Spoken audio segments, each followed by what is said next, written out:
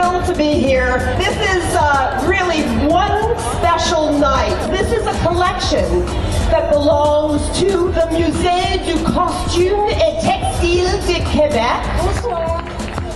Let's start the show. Come on out, model number one. This looks so contemporary, yet it's from 1968. Marie-Paul Nolin, une grande dame de la couture au Québec. Ça n'a pas vieilli comme vêtement. Raoul Jean Fauré, cet ensemble pourrait être un ensemble des années 80, des années 90, et on pourrait encore le porter.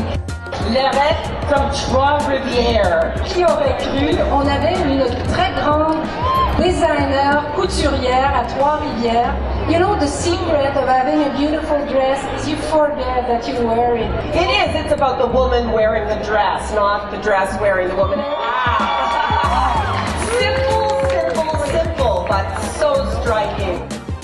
C'est un bon exemple de great design is forever. Arnold Scazi. Very famous for dressing Elizabeth Taylor, Barbara Streisand. Wow. Un mot qui nous vient à l'esprit, sexe.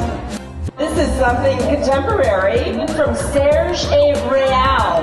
Talk about a red carpet statement. Whoa. Liquid gold. This dress is from 1992. It is a dramatic knockout. Talk about steamy, just sizzles. So exciting to see Quebec fashion through the ages. C'est magnifique. Merci mille fois pour ça. Merci. So Jenny, tell us, what did you think about the show? It's really one of the highlights of my fashion life. I mean, to be able to present that caliber of design out on the streets of Montreal in the context of a show that was so well produced, so well executed. It was a great joy for me. Et Jean-François, est-ce qu'on va voir d'autres belles collaborations comme celle-ci? Je crois que c'est juste un début. The magic was there. When it happens, it just happens. It's like that. So we're so proud to have Madame Beker avec nous ce soir et la participation du musée. I believe the people, they just saw something they've never seen before.